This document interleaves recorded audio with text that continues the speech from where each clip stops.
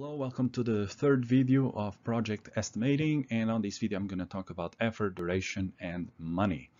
So first of all, effort estimates, what are they? Basically, there's two definitions that we need to know before we move on. One thing, especially when we're talking about estimates of time, one thing is duration. Duration is how much time a task will last. All right, so how much time a task will last? Oh, this task will last for 5 days, and this includes, for example, this includes just basically the work days. Duration, on the other hand, effort, on the other hand, is how many hours of effort need to be put into this task. So, for example, if a task is 8 hours of effort, then that means, in terms of duration, this is 1 day, because typically we work 8 hours a day. So there is here some nuances that you need to understand. I typically use effort in hours or in days, and when you do it in days, it makes it easier to transform it into durations. But I will explain later on what you need to be careful to transform effort into durations. So effort is much easier to estimate than duration, because with effort, there's going to be a couple, on average, how much time someone has to work on that task in order to be completed. And if you don't know, you can ask experts and they can give you very good estimates. So effort is easier to do, and that's why we first start with effort, then we go to duration. Effort needs always to be translated into duration, otherwise you cannot schedule your tasks. And efforts are dependent upon a couple of things. What is the quality level you want from the task? So the higher the quality you want from that task, the more effort you have to put into it. And obviously, what is the completion point? In other words, when does the person know they should stop doing that task? Some tasks, you can work on them forever and improve.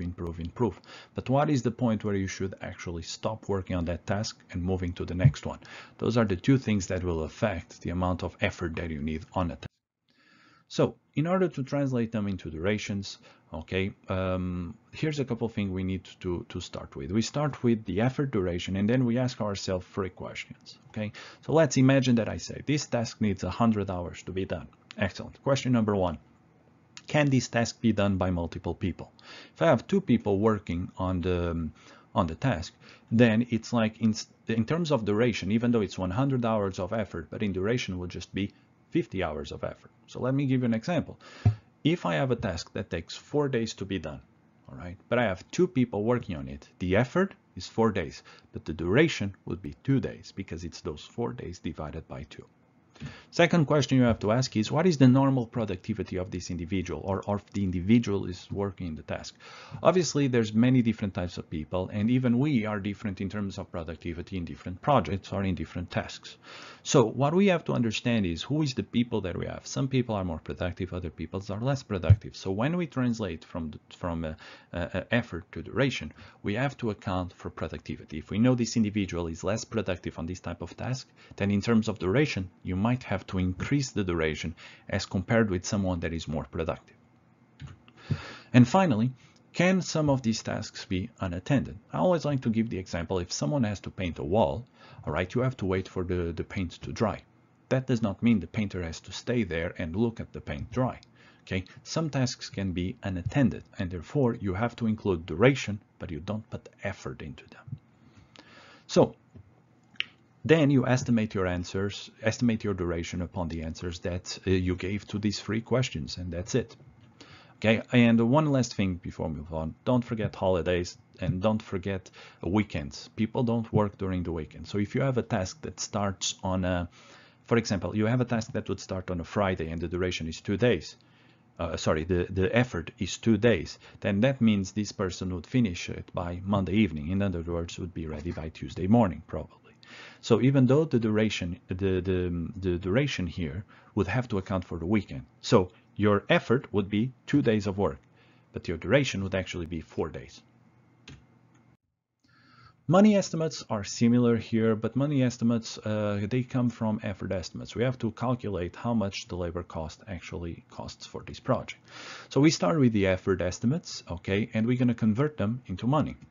So first of all, we start with how many hours each task needs. Then we determine the direct labor cost for that task. How do we do that? Well, you know how many hours they have worked, and then you just multiply with the average hourly salary of that group of people. Typically, if you have the project management, you have access to know their salaries, or at least to know on average how much they make. Then after that is done, you add any overhead, personal related expenses. Some tasks might need travel or special training or any costs that are needed, but it's not directly labor cost, and you add that on top. And finally, you add any things that you had to purchase for that task, and that's how you calculate the cost of one task. So to summarize, we see that effort, duration, and the cost estimates are all related. The first thing you need to do is calculate how much effort the task needs, convert it into duration, and then convert that effort as well into a cost for that task. Okay, thank you very much for watching this video. Let me know if you have any questions on the comment section below, and I'll see you on the next video of this mini series.